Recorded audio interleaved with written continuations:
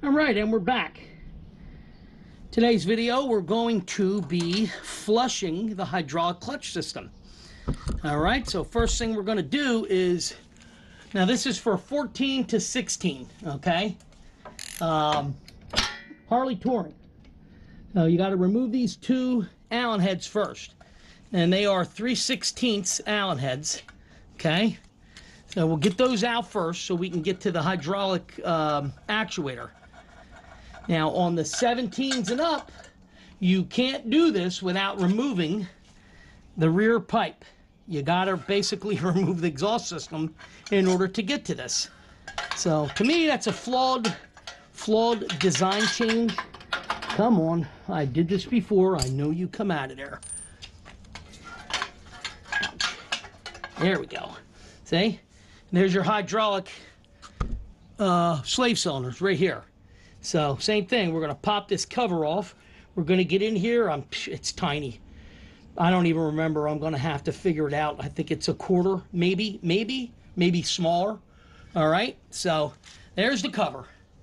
We'll get this out of the way. This can go here. Now, next order of business, we'll come back to the other side. We got to remove the cover off the clutch master cylinder.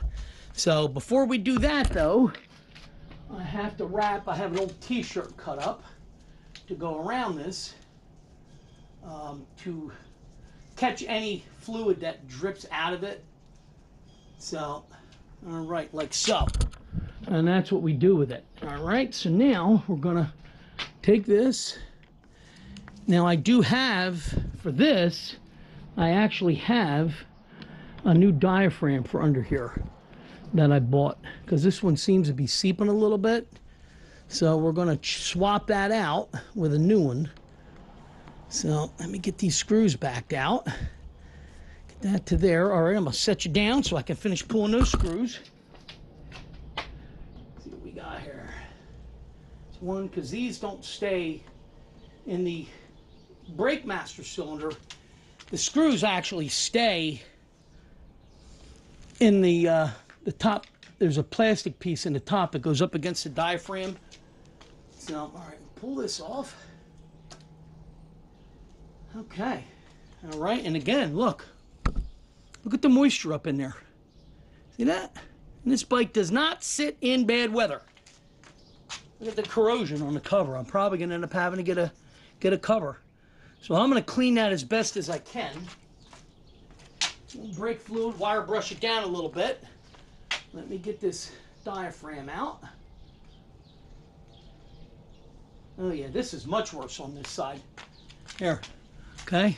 And this is why I bought a new diaphragm. Look at all the moisture up underneath that. That's terrible. So that's why I bought the new seal diaphragm for this, for the clutch side. Because I did notice some seepage. Screws were definitely tight enough. And we'll show you. Now look how bad that is in the bottom. So I'm going to suck that out, and then I'm going to have to clean out. You can see all the corrosion, the black that's in there. So we're going to siphon this out first. Let me bring you up tall again. And then, if I wasn't working on a jack, you guys would be able to see a little better. But let me tip it good. All right. So again, you see I have the bungee cord basically pulling on the bars to hold it as straight as I can get it. So, all right, let me get the Mighty Vac and let's suck that out. Clean that out and see what we got. Really. Definitely need to get I think I'm just going to buy a new Mighty Vac. I don't think a hose kit's necessary. Oh yeah, that's terrible in there. Holy cow.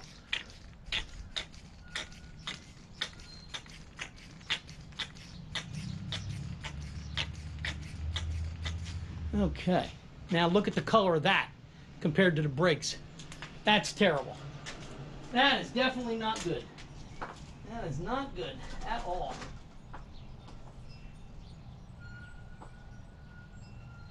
Come on, drain down. There we go. gets it drained down. Now, we're going to need to brake clean this sucker, no doubt. Oh, man. Phew. There you go. See? This is why you have to do this every couple years. And you have to keep up with maintenance on stuff like this, because the moisture gets in, and then next thing you know, you're stuck on the side of the road because your hydraulic slave cylinder quit because it's balled up with moisture, and then it gets, it ends up getting corrosion in it, and then it stops working.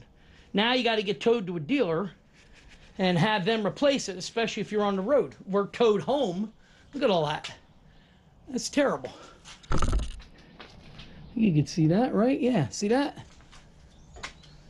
And I do this religiously every 2 years, which is why they recommend you do it every 2 years. You can see. This is their recommendation, is to do this every 2 years. And it's not just about making money. It's just, and more than likely why they went back to a cable system.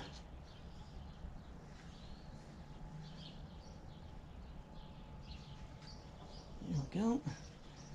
Get that cleaned out. Very good. Now I'm going to hit that with a little brake fluid, and we'll top it off and go to the other side. And then we'll start pulling some new fluid through there. That's necessary, obviously. But let me get the brake fluid. I want to definitely spray this and wipe this out with brake fluid. Most definitely. It's a necessity. All right. And like I said, I'm going to have to get after that lid. There we go. That. Wipe this back out.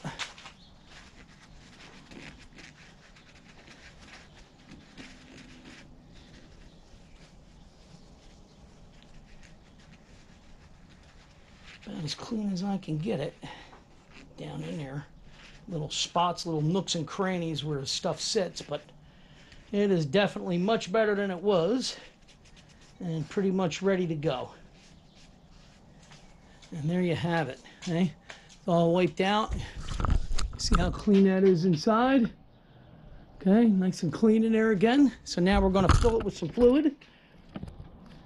Do this first. Again, we'll top it off. We don't need the funnel anymore, so this can go back to the other side. Let's put the funnel away. Again, these aren't hard jobs. They're not even time consuming, to be honest with you. It's not that bad to do this job.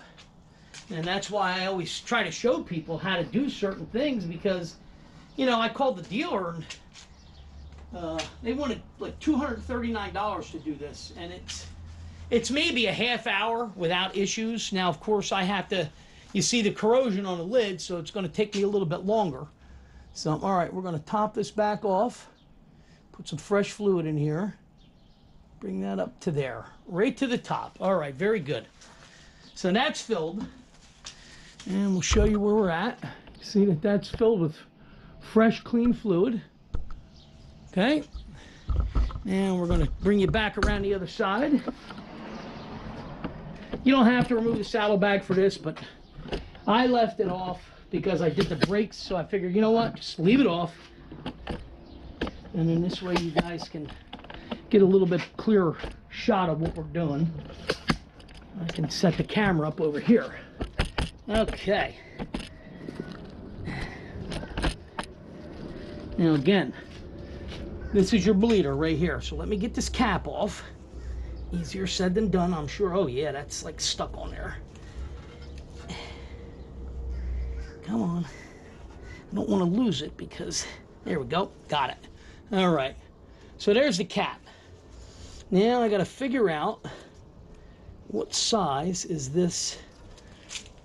What size is this? And it's small. I don't remember because I've slept since then. Plus I'm getting old. What size that actually was? Was that a 5? Let's see. Let's see what we got here. Nope, even smaller than that. So I'm going to say it's a 1/4 inch. Or it could be metric. Again, I don't remember.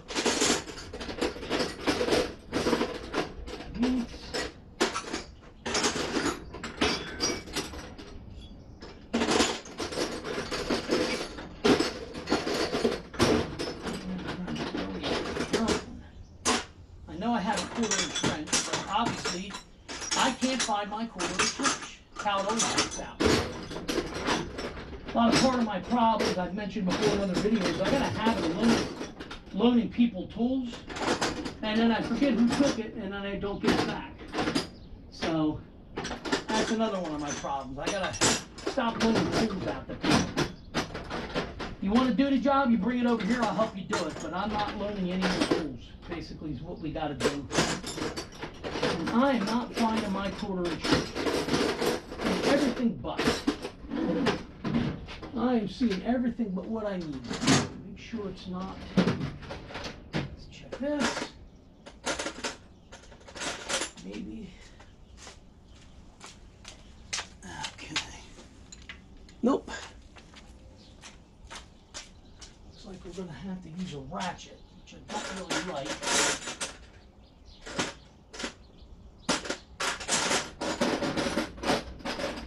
Yeah, that's, I know I had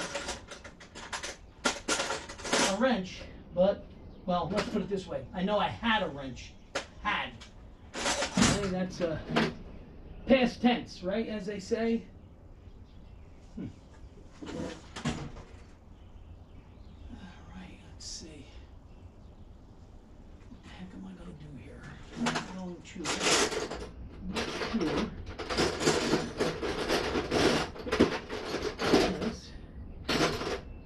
I don't know if I can get it with this or not. Let's see.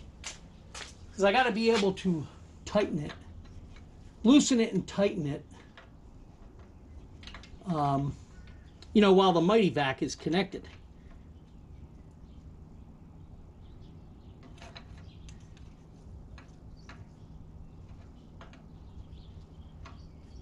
Okay, yeah, that loosened it. If I do that right, I might be able to. So we're going to see. I'm going to have to use the adjustable. I've got a smaller adjustable somewhere, but again, I don't know where the hell that's at either. My habits of losing stuff. That's not flexible, so we're going to go with this.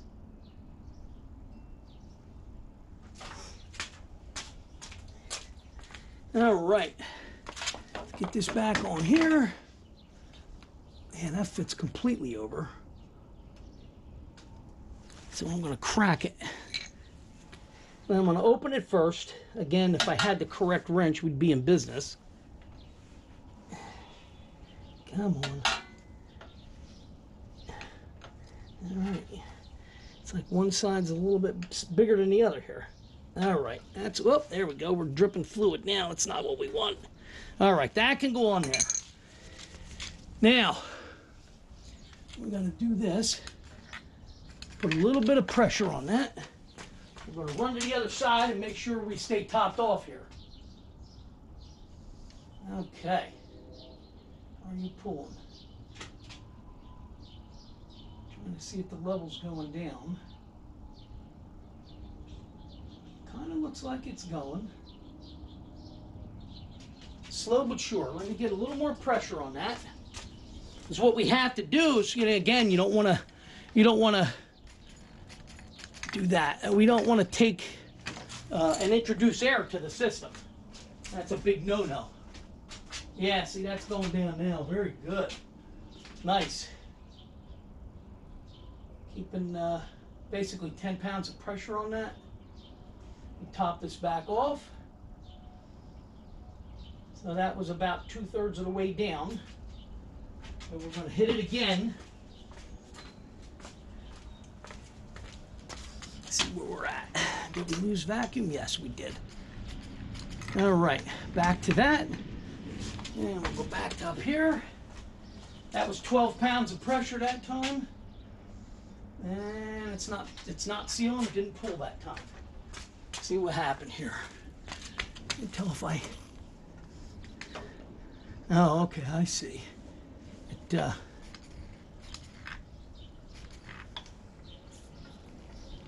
It's pulling, what it's doing is it's pulling it down.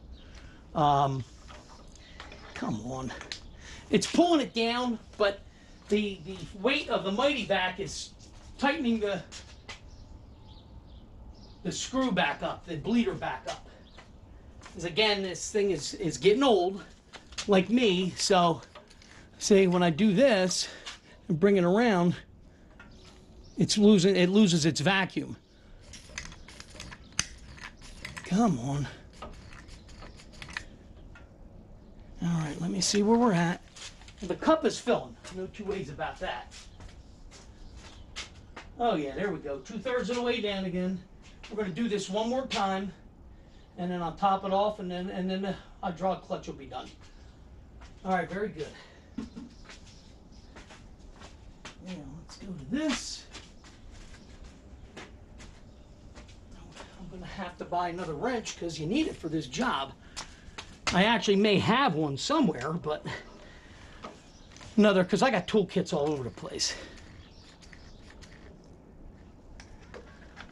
There we go, that's pulling a decent vacuum. Definitely pulling fluid through. Oh, and there it goes again. All right, let me see how much I pulled through. Again, you want to keep this master cylinder topped off. Do not let air get in it at all. Can't do it. Cannot let air in there.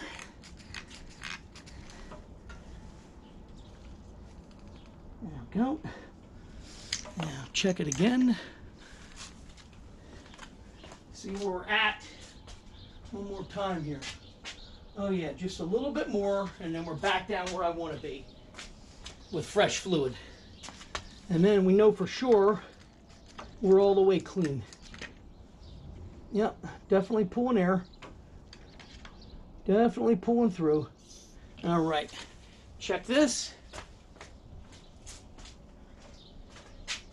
Yep, all right, very good. So now what we're going to do is get on here, tighten this up. I'm going to actually spin this up and see if that doesn't do it. There we go.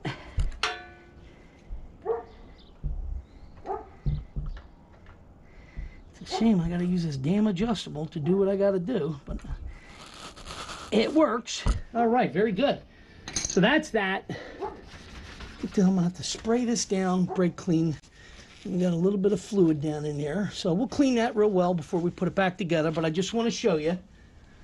Look at how filthy that is. That's terrible. And like I said, that's just a couple years, so maintain your hydraulics. It's imperative. Because like I said, that can cause you to lose your brakes or lose your clutch slave cylinder. Again, if you have a hydraulic clutch, not good. All right, let me fill this back to the top.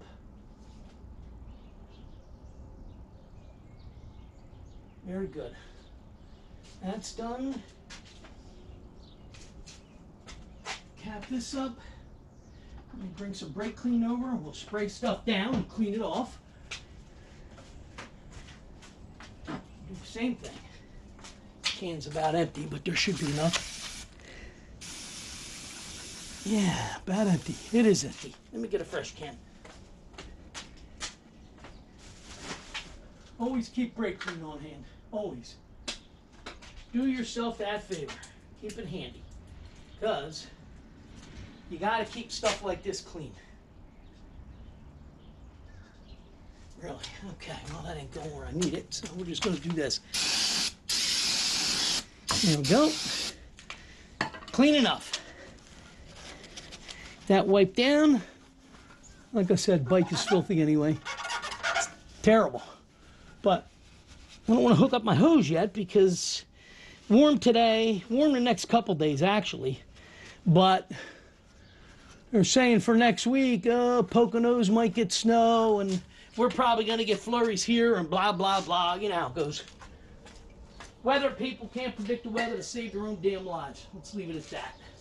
Okay, so that's that. This just goes on. Whoop. Green cap. Cap that sucker back up. Very good. Now, this goes in. There we go. And then we run these down. These actually had no, they have no blue Loctite from the factory. Which kind of threw me off, but okay. And then they just snug them. I did not see any. There's probably a torque spec, but I tried to search around. I couldn't find anything. So, all right, that's one. Let's get this one. Always put them in by hand when you can. And then just snug them down once they're all the way in by hand. So, okay, now. That's good. To the front one. Good, very good. All right, so that's done on this side. That's taken care of. So now we're gonna move over to here. And like I said, you can see the corrosion on that cover. I'll bring you back up and show you again. We're gonna have to figure out what size that wrench is needed, and I'm just gonna hide that. I think it's a 1/4, but I can't find a 1/4 wrench. Maybe I should have tested a socket on it just to see where it's at, but too late now, the cover's on. So we're going to leave it as it is. Go there, it's those. All right, now, show you this. Look at this. See that? Okay, look at that corrosion. So I'm going to hit that with a wire brush. We're going to brake clean it. And I'm probably going to end up having to order a lid. But for right now, just got to go back together as it is. So we're just going to hit that with the wire brush, get as much as I can, and we'll throw that brand new diaphragm on. There you go. All right. And we're just going to take this, and I'm going to do this with it. Clean as much as I can.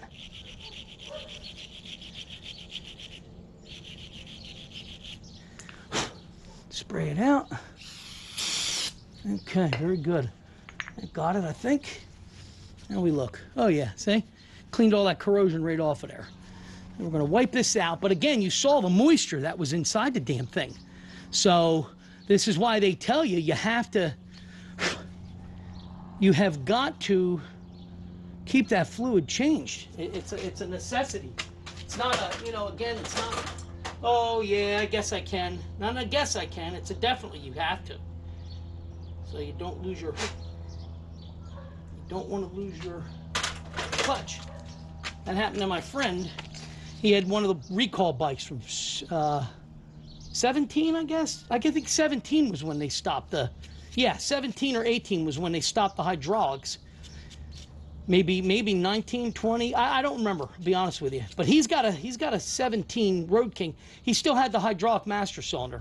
And there was a recall on that. And he was on his way over to the dealership, and they had to come get him and tow him over because the hydraulics let go on him. He pulled in the clutch and he had no clutch.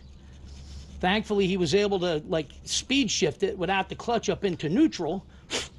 And then once he did that, he coasted to the side of the road and called him. And they had to tow him in and throw, they had you in line to replace that. They jumped him, of course, to the head of the line because his was one of the ones that broke down. All right, let me grab that new diaphragm. I'll be right back with you.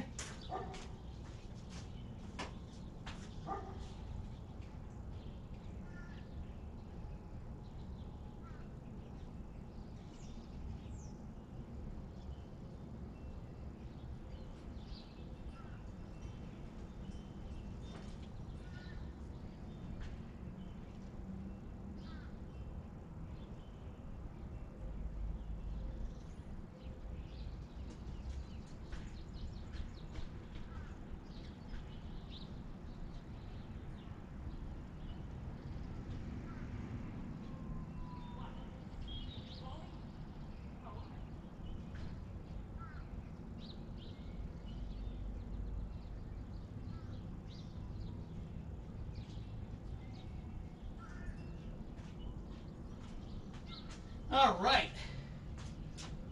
Now it's sitting in my kitchen.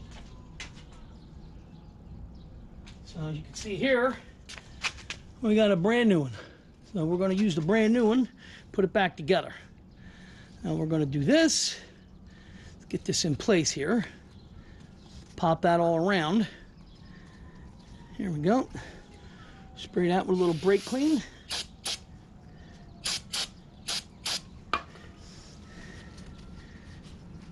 Wipe her down, and then we'll be ready to go back on. And then hopefully that stops the seepage that was coming around there. And then maybe that seepage is why the extra moisture was getting in, but hopefully that'll seal all the way without a problem. All right, let me put this in place and then I'll come grab it. There, good, okay.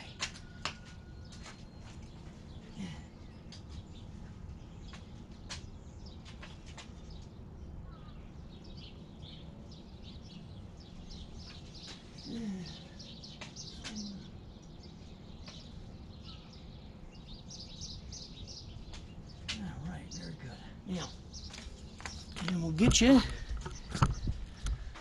Now, if you didn't have to clean that, obviously the process would have gone a lot quicker. So, all right, let me run these down. This down. And, you know, always go back and forth. Don't just crank one side and then the other. Just go back and forth with it. All right, that's snug. Get to this one. And that's snug. All right. So that's done. Back together. And tip you up. Okay, you can see. All done there. Now, we're going to wipe it down. And I'll do what I did on the other side. We'll spray a little brake clean on a paper towel. And then we'll wipe it off. And then that'll be done. Clutch slave done. Again, not long. Not that hard of a job. All right. Wipe this down.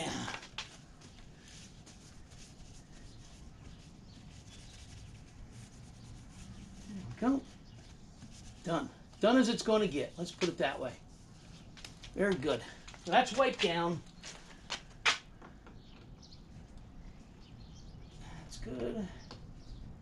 That's good. All right. That is done. And that's that. So again, that's the extent of it. It's not that hard of a job. I'm at, say, 27 minutes to do this job. If that, I had to clean off the lid, probably spent 5-6 minutes doing that, going inside, grabbing the other diaphragm. So you could probably do this in 20 minutes with a fresh Mighty Vac ready to go. And if you have somebody to help you keep your master cylinder topped off, you can do it even faster. So again, I usually work alone. All by myself, right? How does that George Thorogood song? He sleeps alone, right? There you go. So, but that's the extent of it. All right, once again, thank you guys for watching. Again, this is maintenance that needs to be done. Every 2 years, you flush your brake system, you flush your hydraulic clutch if you have one, and I'm sitting at probably not even 2 hours to do everything myself. All right? So do this. Don't forget to hit like and subscribe, and I'll see you guys in whatever we're working on next. Maybe the new air ride shocks I have to put on. Again, I want to get this ready to go for a trip. All right, see you guys later.